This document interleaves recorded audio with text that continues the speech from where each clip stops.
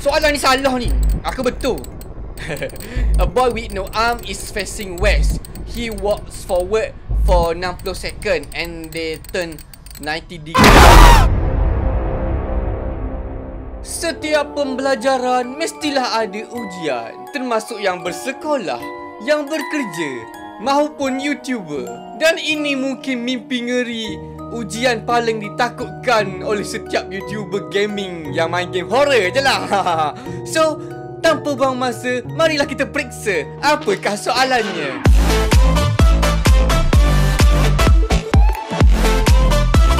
Hello gang, how's it going? So welcome back to FarydCupid, pecinta kakak anda. Ada yang rindu tak? Aku rindu sekmu. Lama dah tak post video. Maaf sebab sibuk sikit edit video asuh tu. Dan kalau saya nak tahu video asuh tu, saya ada buat giveaway. Siapa yang tak tengok lagi boleh pergi tengok sekarang sekmu. Lepas tu pembahagian hadiah tu saya tak buat macam dulu dah. Dulu siapa yang first dia dapat. Sekarang ni siapa yang komen jawapan betul, saya akan masukkan ke dalam random picker. Maknanya ada satu meseng tu dia ambil nama orang yang random. So kalau saya mu rasa macam ada orang dah komen pada awal, saya mu tak rasa berpeluang nak menang, jangan risau saya mu, masih berpeluang saya mu. Sebab bukan yang awal yang akan menang. So hari ni kita akan main game yang dikatakan game wajib lah untuk setiap YouTuber yang main game horror saya mu. So welcome to Watson Scott Test. So hari ni kita akan ambil ujian daripada Watson Scott. Yang ni kategori horror saya mu. So mungkin ada jump scare lah. Game ni dia pasal dia main dengan kita punya psikologi saya mu. Dia main dengan panic attack, dia main dengan psycho kita saya mu, buat kita fikir benda lain bukan-bukan. Maksud aku pasal hantu lah, bukan travel pasal Mok Leha ke benda. So aku masih berdepan ni nak jawab soalan ni, tak tahu dia dah akan tanya. So let's go. This test is designed to help you understand your... slownya soal jawapan dia ni. Siapa yang baca gini Deepest anxieties.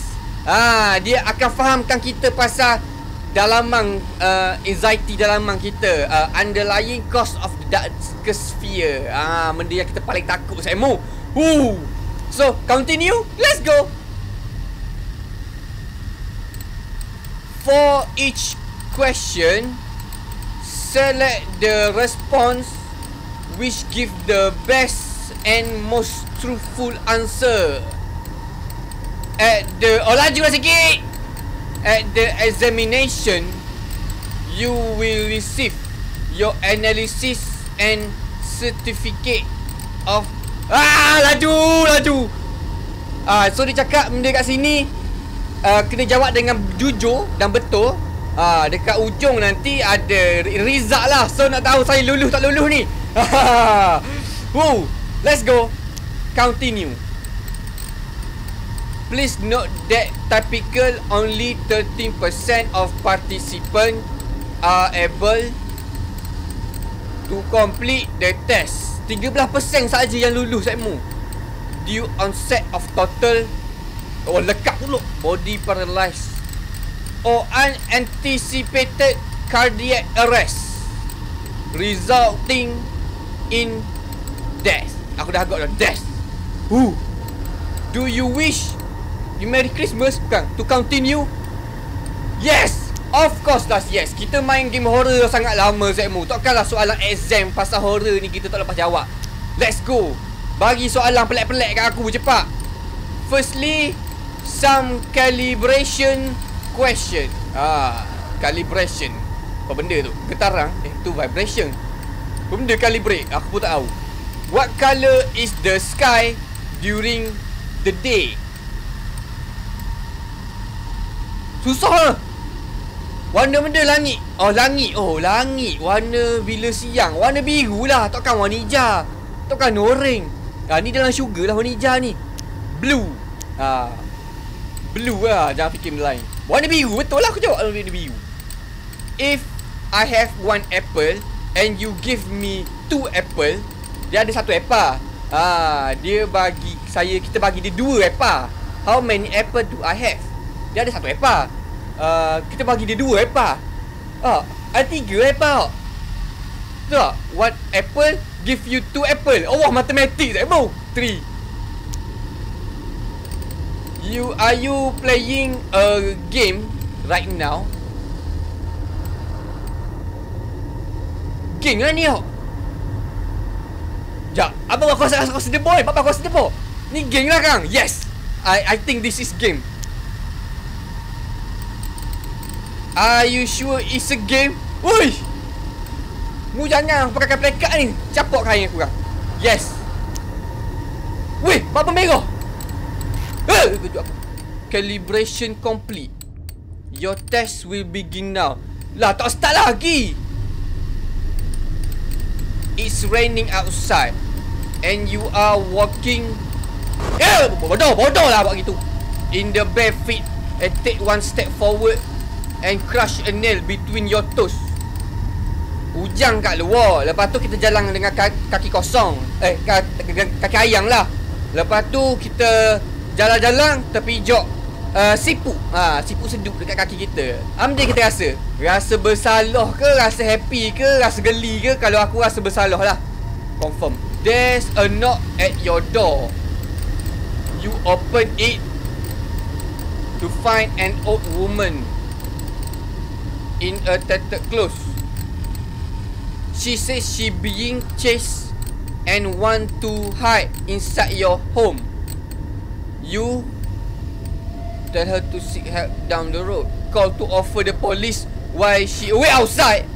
Quickly invite her inside. Say nothing. Ada orang tu kena kejar saya mu, orang tua saya mu, perempuan tua. Mungkin nenek kebayang, so aku rasa aku tak bagi masuk.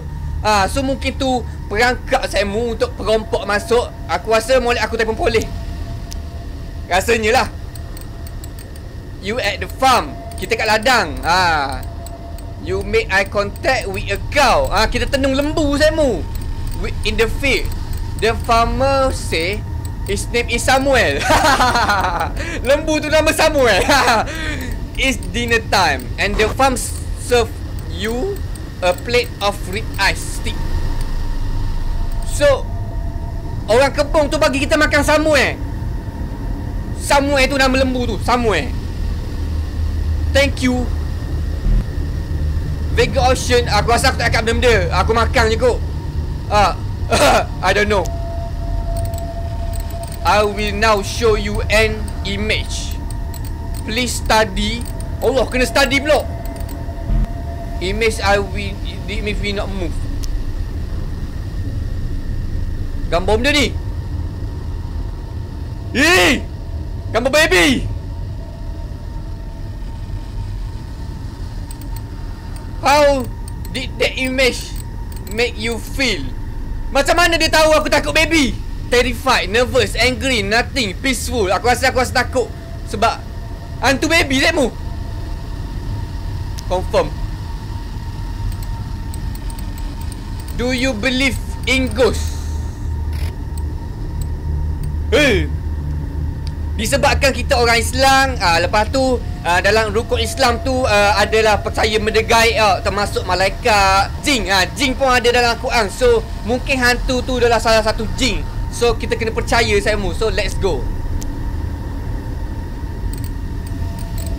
Do you have ever seen ghosts? Samu. Bapa dia buat aku paranoid macam ni Samu. You have seen in ghosts. Aku rasa tak boleh mikir tu ni. Aku rasa aku pernah nampak dekat dapur aku. Confirm yes. Aku jawab yes. Thinking about the room you are in right now. Did anyone ever die? Wah, manalah aku tahu aku baru duduk sini berapa tahun. Janganlah gitu aku meremang ni. I'm not sure. Not yet. Aku rasa aku tak sure. Mungkin ada dulu Samu. Tapi aku rasa tak sure. Confirm. How what? How are you? How unconventional. Janganlah buat gitu. Aku takut ni belakang aku tu. Please indicate how strongly you agree or disagree with the following statement. Alright, so kita continue.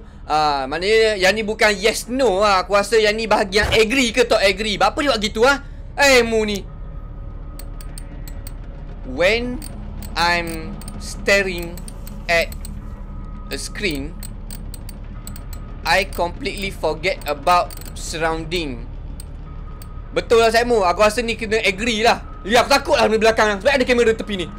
Dah apalah mulut aku ni. Bila aku main game, kadang-kadang aku tak perasan environment tepi sekmu. Memang kita fokus dekat tepi je. So aku rasa mungkin aku agree lah. Strongly agree, mungkin tak, mungkin agree. Strongly agree? Asal ada dua? Oh, ni disagree. Agree. I'm often thinking about the ghost inside my house. Kadang-kadang pun aku ada mikir pasal ni sekmu. Walaupun aku duduk seorang, aku rasa macam ada benda tengok. Ustaz Azhar cakap, kalau kita rasa ada benda tengok kita, maknanya ada. Mungkin jin lah sekmu. So agree. Kita percaya benda ni. Some people deserve. Bodoh, benda apa tu? Bunyi benda tu. Deserve to die. Some people layak mati. Tak layak sekmu. Ajal mati ni di tangan Tuhan sekmu. Bukan kita yang tak layak. Mungkin Pak Lemang layak mati sebab dia ada buasir. Pak Ibrahim layak mati sebab dia telur besar. Bukan gitu sekmu. So aku strongly disagree. Benda tadi sekmu bunyi lengkah tangan aku If the power went out at my house, I would think nothing of it and not assume that someone was breaking in with the intention of murdering me. Bapa dia buat gitu? Kalau lapu mapu, siapa ketuk? Bangang betul sound dia. Aku ingatkan dia orang ketuk. Macam mana dia tahu pintu aku belah ni? Kalau rumah aku mapu, benda aku buat. Mungkin aku fikir ada orang nak bunuh aku. Aku rasa tak. Mungkin tak ada kot. So aku strongly disagree. Geng dia ni saya mau aku main. There is an unaccepted guest in my house. Mungkin ada tetamu yang tak diundang di dalam rumah kita. So aku rasa agree. Mungkin ada. Yes. Sebab aku pernah kena saya mau. Aku malah cerita. Nanti aku ceritalah kalau ada masa. Nobody would know if I went missing. So kalau aku hilang, mungkin sekmu akan tahu. So kalau sekmu nampak aku tak post video tanpa ada apa-apa sebab mungkin aku tak cakap dekat community ke, aku tak beritahu kat Instagram ke, sebab apa aku tak post video, sekmu tolong cari aku, okay? So aku strongly disagree sekmu sebab aku percaya pada sekmu semua. Aku takut sekarang ni, aku takut. Janganlah bunyi pelik-pelik. Poetry is the most intelligent form of artist expression. Yes. Yang ni aku rasa aku agree. Strongly agree. Correct. I've designed a new algorithm for generation insightful poetry. Benda apa tu? Bunyi benda apa tu? Here's one I just wrote. Dia buat benda ni saja.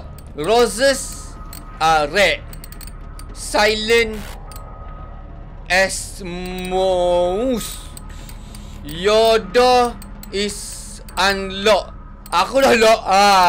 I'm inside your house. Takut je. Mana? Jangan panggil. Jangan panggil. Congratulations.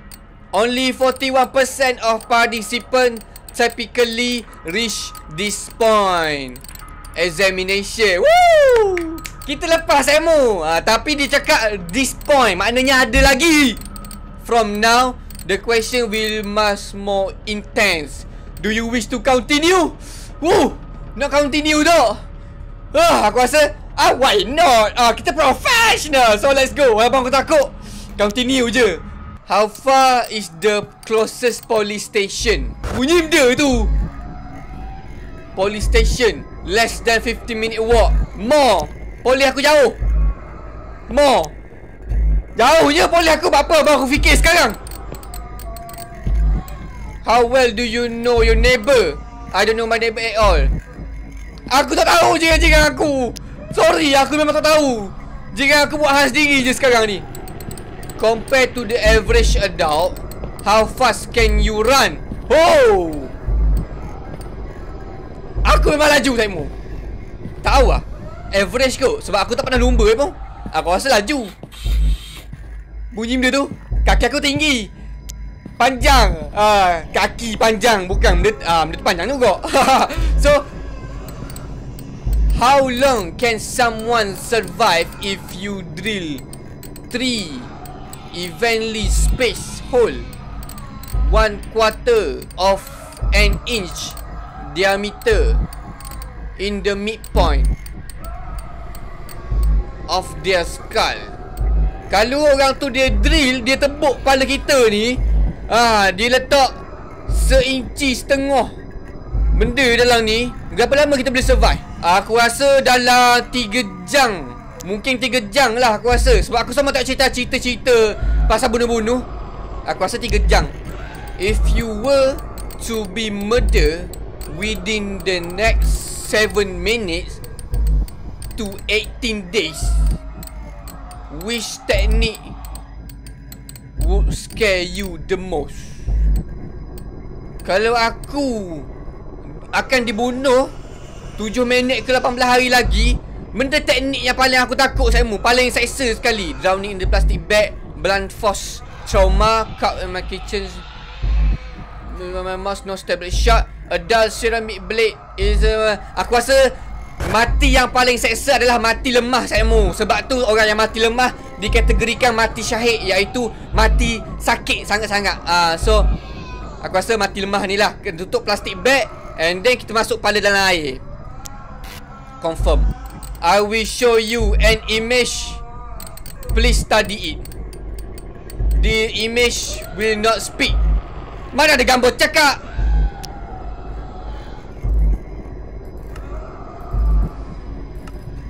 Ya Allah! Seria! Dia rasa meremang. How did the image make you feel? Dia main psycho saya semua. Dia buat aku paranoid ni. Terrified, calm, nervous, violent. Terrified, I think. I ask this one more time. Are you playing a game right now? Aku tak tahu. Tadi aku rasa macam geng. Aku rasa yes, masih lagi geng Sekmu. Jangan risau Sekmu, ni cuma geng Sekmu. Jangan risau. Do you know that I'm good person? Aku tak tahu dia baik ke tak. Aku rasa mungkinlah dia baik. Mungkinlah dia baik. Aku pun tak tahu. Kita kena main psycho juga dengan dia ni. Are you lying to me right now? Mana ada aku tipu, betul lah. Mu baik, panjang, besar. Maksud aku tinggi, badan sedap. No, I think bunyi benda tu. Lying is forbidden. Please select any of the following spots. Bunyi benda pecah telinga aku ni. Sport that you have played: Junjutsu, Muay Thai, Taekwondo. Aku belajar Taekwondo dulu Sekmu. Jangan main-main dengan aku Aku belajar Taekwondo. Foot. Jangan main-main Aku boleh kaki je tak apa atas kepala. Please select any of the following industries that you have occupational experience with. So dia tak tahu pasal kita ni Sekmu. Dia tahu kita ada basic masyarakat, kedok, kerja mana, private machinery, military, cadet, remaja, sekolah. If you saw me in the street, would you say hello? Kalau kita nampak di tengah jalan, adakah kita akan cakap hello? Yes, aku akan cakap hello kat orang Sekmu kalau aku nampak. Yes, aku rasa yes. Kita tegur Sekmu. Very odd. Choose the word that is most similar to appropriate. Kill, baby, die, innocent, abyss. Aku tak tahu benda maksud appropriate ni. Kalau dia buat game dalam bahasa Rusia ke bahasa Arab ke, aku boleh lah. Ni bahasa Inggeris ni aku kurang yakin. Aku rasa innocent kot. Innocent aku rasa. Agak-agak je lah Sekmu. Exam tak hentam je lah, tak tahu. Recent answer indicate you ever fight or fight. Respond and may be at risk of an acute stress reaction. I'll need you to breathe slowly and calm down. Please continue when you come. Only when you come. Dia suruh kita tenang dulu sekmu untuk sambung sekmu. Stress reaction. Reaction. Aku stress sangat ke sekarang ni? Stress reaction. So ambil nafas. Sekmu pun ambil nafas. So let's go, continue. Please take a moment to look away from your monitor and observe the nearest exit.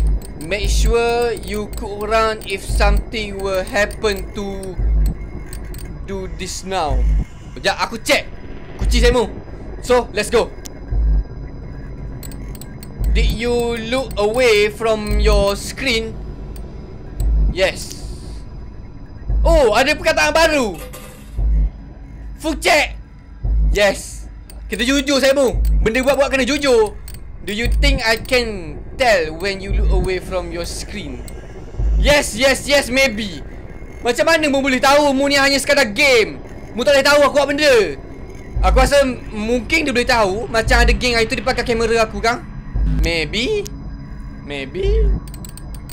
Do you feel safe in your house right now? Pintu kunci, pintu dapur kunci, pintu bilik kunci. Aku rasa apa benda ni? No, unsure. Mana yes? Aku rasa Bapa dia buat aku gini? Unsure. Daripada no, baik unsure. Are you having fun? Yes. I'm having fun. Laju ke? I know you an external stimulus. Concentrate only on the screen. There are no unaccepted guests in your house. There are no unusual sound coming from inside your house. Do not take your eyes off the screen. Do you understand? Yes, I understand. So dia suruh kita jangan alih mata kita daripada skrin sekmu. So kita akan buat apa yang dia suruh. Sama juga dengan sekmu. Buat apa yang dia suruh. Jangan pandang kat lain, pandang dekat skrin kat video aku saja. So yes, so let's go. Liar. Dia cakap aku tipu. Do you understand? Yes, faham. Saya bukan tipu punya orang. Saya semayang punya orang mah. If you lajunya tadi slow sangat. Singing is relaxed. What do you choose? Jimmy got the whoop cause and Timmy and the mess. Pop. From the city of the mish ghost. Pop. And the old town goes to pop. Around my berry brush and the whistle. And pop. Jimmy got whoop. Dah apa tu? Pop. Jimmy will pick out and Timmy messless. Pop. Jimmy got whooping and the messless. Giga pop. Just in the mouth.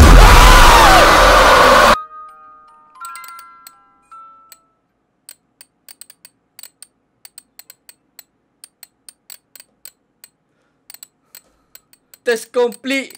Thank you your participant. Pop. Motherfucker. Mu buat aku benda gini. I survived the Watson Scott test. It lasts 26 minutes and 32 seconds.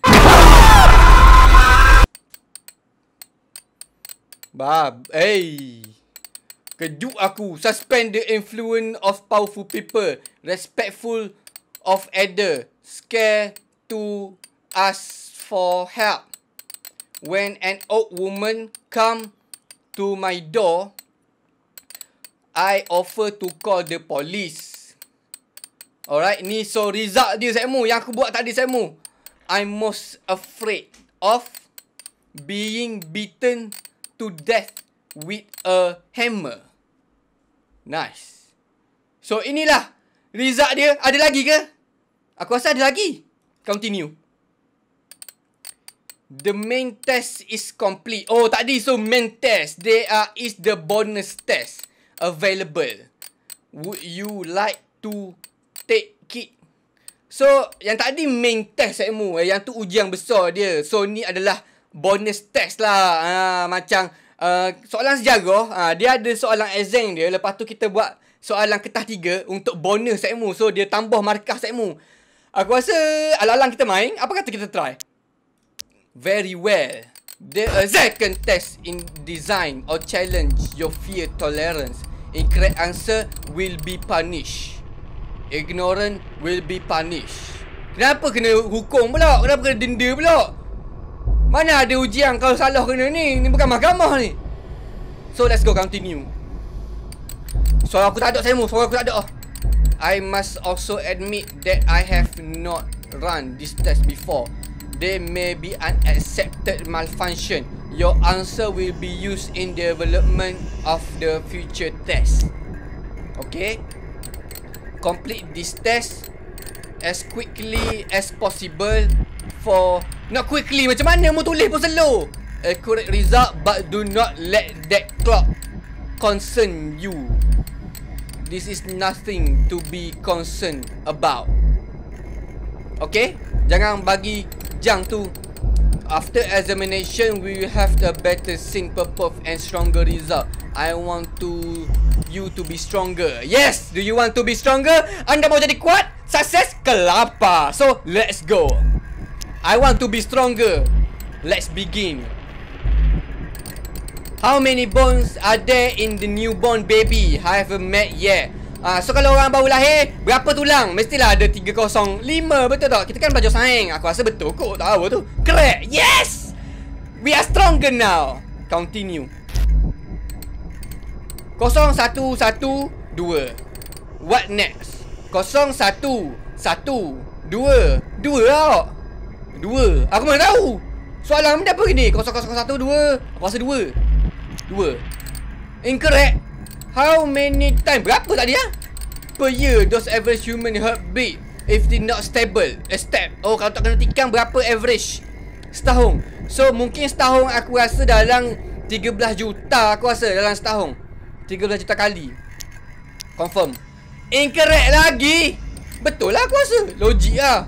The most common land snake in Australia, the dead adder. Encomers bite the adult woman injection the highly notrostosing. Dah apa ni, mana aku tahu? Tanyalah pasal ni Mobile Legend ke? How long the woman have to live? How long does the woman have to live? Mana aku tahu neurotoxin dah apa pun. Aku rasa dalam 24 jam. Incorrect, Sekmu. A man is tied in chair against the wheel. A funnel placed inside the mouse. His mouse. I probably the peak. The pound. A much volume does man's stomach. Apa tu? Stomach before ruptus. I don't know the metric system. Aku tak tahu benda apa. Yang aku faham ni je. Peak je aku faham. Incorrect. Ikut mula incorrect ke? A fear of butterfly is called caliphobia. Electrophobia. Claustrophobia. Aku tahu. Aku rasa claustrophobia. Yang aku tahu idorafobia je lah. Incorrect. Betul lah. Soalan ni salah ni. Aku betul. A boy with no arm is facing west. He walks forward for 60 seconds and they turn 90 degrees. Bangang tu. He sees someone running at him, so is the gonna begin run. Which way boy facing? Not a trick question. Weh, aku tak boleh mikir dah ni. Ikutlah benda apa pun ni ikut. Salah, ikut mula. Aku tak boleh mikir, kena jump scare saya mu. How do tapeworm enter their house? Tapeworm? Airborne bites from infected mosquito. Lava. Correct, yeah. Daripada lava lah. Please choose the third response. This is not a trick. I will not scare you if you do what I say. I'm not lying. I will not scare you. I will lying and I will scare you if you choose this. I will solve. Hidup aku. Tu kan incorrect kok. You still have the trust. Incorrect. Trust issue. What is the positive electrocode called? Anode cathode. Anode cathode. Positive. Positive anode lah. Anode. Betul. Aku belajarkan mahir hidup. Which was the best video game released in 2014? 2014 Call of Duty. Find out Freddy. Game of the year. Crossing Road 2014 Crossing Road tak? Final Freddy 2000 berapa? 2000 Crossing Road rasanya. Betul. Takkan gamer salah. Bapa ni? Bapa? What's my favorite things to do? Listen to jazz. Mana aku tahu favorite mu? Back to the dear blood. Aku rasa mandi dalam darah rusa. Mana aku tahu favorite mu? Kena pun dok. The test is now complete. Jump scare lagi ke? Tak ada aku rasa. Continue. Your result is very helpful. Okay, tak ada lagu dah. Participation was adequate. There are more tests we are done here for now. Okay, for now. I'm sick of watching a participant. Apa dia cakap tadi? Oh, dia marah ke? Goodbye. Bye, mother. Habis gitu je? Aku baru cakap bye, mother, father. Habis gitu, sekmu. So, itulah dia game dia, sekmu. Watson Scott Test. So, game yang sangat menarik, sekmu. Walaupun dia simple, dia just main dengan kita punya sound, dia baca-baca gitu. Tapi dia main dengan orang panggil paranoid, sekmu. Dia buat kita jadi fikir buka-buka. Aku pun sendiri bila aku main tadi tu, saya main tadi tu, walaupun dia just baca, tapi kat dada ni siapa berpeluh, sekmu. Dekat dada rasa dudak-dudak. Siapa berpeluh ni, kalau sekmu nampak lah, nampak berpeluh. Banyak peluh, sekmu. Ni bawah ni peluh kot ni. Tak apa. Takkan nak tunjuk. So kalau saya suka dengan test ni, jaranglah YouTuber Malaysia main game ni. Tapi YouTuber luar negara banyak main sekmu. So bagi aku, bila ramai sangat YouTuber horror main, bagi aku ni game wajib lah untuk YouTuber. Tengok dia kena jump scare macam mana, apa semua. Dia jenis paranoid ke tak. So kalau saya suka dengan video ni, boleh komen kat bawah. Ada suggestion game lain, boleh komen kat bawah. Suka dengan video ni, tekan like dan subscribe sekmu. So itu saja game kita pada hari ini. So bye bye. Jumpa semula. Ada kakak DM tepi. Bye bye.